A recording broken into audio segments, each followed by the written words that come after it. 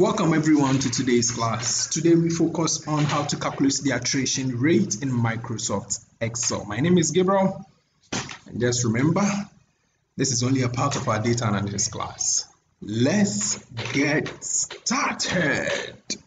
With my Office 365 Excel opened, you see my attrition data, which have the quarterly data, the end of the previous month headcount, new joiners, the ex-staff who exited, and end of the current month. So we find out how to calculate the end of the current month headcount by using the if statement.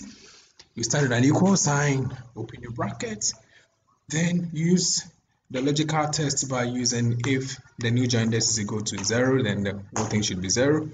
Then we look at the headcount of the previous month plus the new joiners minus the exited staff. That will give you the headcount for the current month, and that will represent the beginning of a new month. You just use your drill down function and bingo, you're there.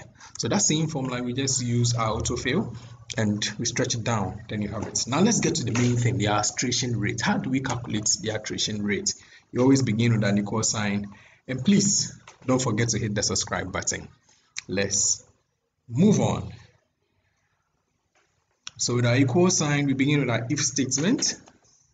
As you can see, open your bracket. In the same way, if the exited staff is equal to empty or 0, then it means Excel should give you 0. That has something to do with our if statement. Now the real thing, the attrition formula here becomes the number of exited staff divided by the average head count. By the average head count per here, I'm looking at the head count per the previous quarter and the head count per the end of the current quarter.